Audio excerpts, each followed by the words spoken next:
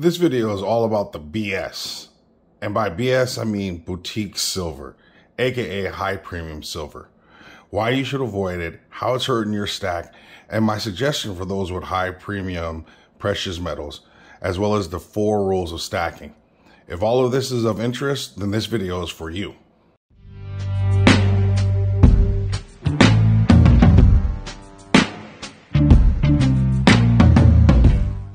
I'm often asked, have I always been anti-high premium silver? I usually laugh and say I'm not totally anti-BS or high premium silver. It just doesn't quite fit into my investment philosophy as a stacker.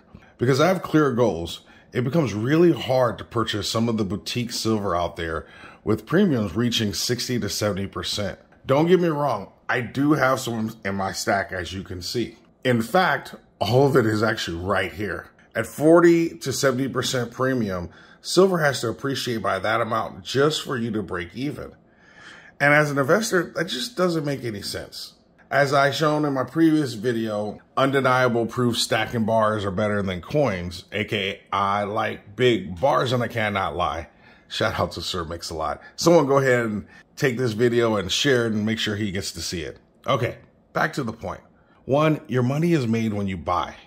Stacking is a game of ounces and how many ounces you can accumulate. 3, you don't get back what you pay in premium when you sell. And 4, you buy the cheapest recognized product, aka generics, and invest the money savings from not buying BS or high premium silver to get more ounces.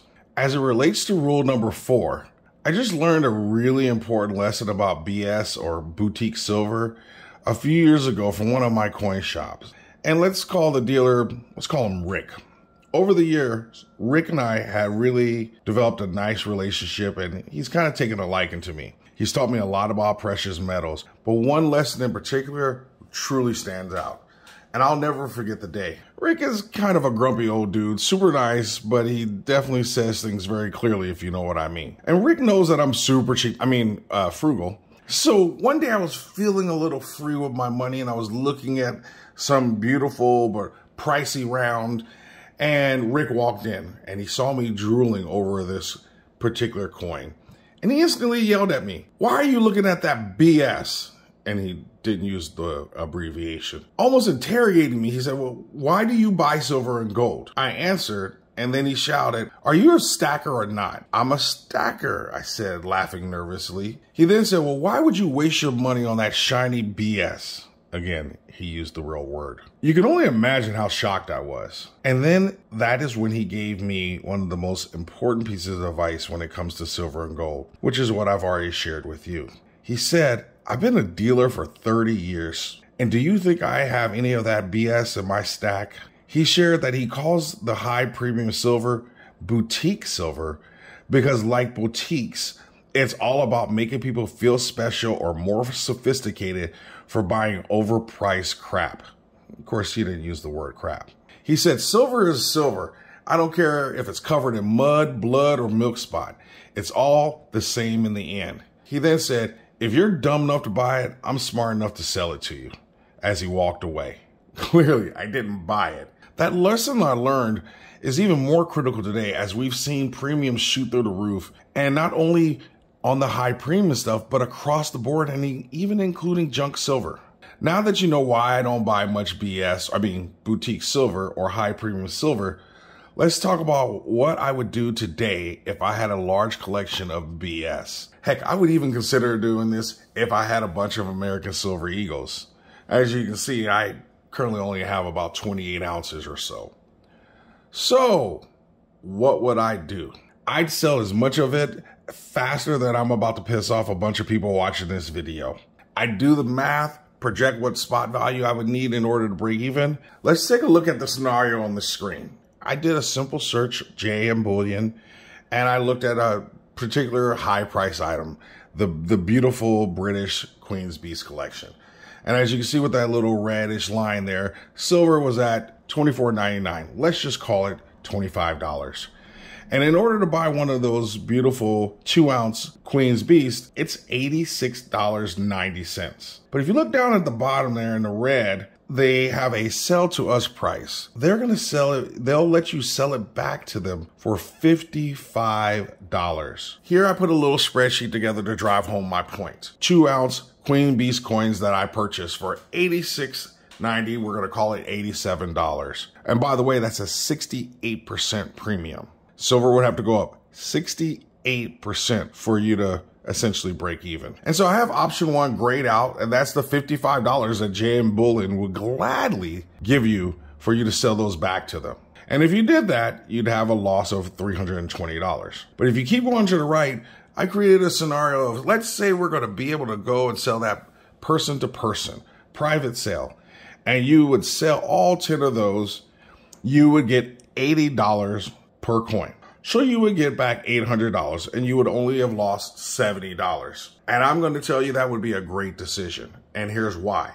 If you drop down to A7, you can see that I would trade my 20 ounces of Queen's Beast to buy 28 ounces of generics. And that on the JM Bullion site, I could get JBR silver rounds for $29.12. which is a 16% premium. My total cost would be $815. So I would take that $800 from selling those Queen's Beast, add $15 for it, and get me 28 ounces of generic rounds. And let's say future spot went up from $25, it was $24.99 on the site, so we're gonna call it $25, $55. And we're gonna say that you're gonna get an extra 15 cents because that's what JM Bullion was offering, an extra 15 cents over spot if you sold it to them. And you would get back $1,544. And if you subtracted your original investment, which is not the $815, but the $870, because you bought the Queen's Beast originally, you would turn a profit of $674. If you did nothing and just held on to your BS silver, your boutique silver, and kept those 10 2-ounce Queen Beast coins, if the spot went up to $55, and let's just say you were able to sell it for $110, so spot went up $30, and instead of selling it at $80, you're selling it at $110, $30, just like the increase in spot. Your final profit is only $230. There's a $444 difference because that buying the generics gives you the ability to get more ounces, and more ounces appreciating is how you store your wealth and grow your wealth in precious metals. And as you can see off to the right here in column K7 and 6 and 7, I did a hypothetical of, let's say silver went up to $75. Same calculation, same increase, $50 increase from 25 of today. And we're going to let you sell it for $135. And you can see here, you would sell for $2,100 and have a $1,200 profit from making that move of going from the Queen's Beast just into generics. And that if you drop down to K11 and 12, you would see that you could sell it for $1,350. And you would only turn a $480 profit. That is exactly why I say I would sell every bit of it right now, because I think there's a very small window of opportunity here where you could sell some of your high premium or BS silver, take that profit or take those dollars,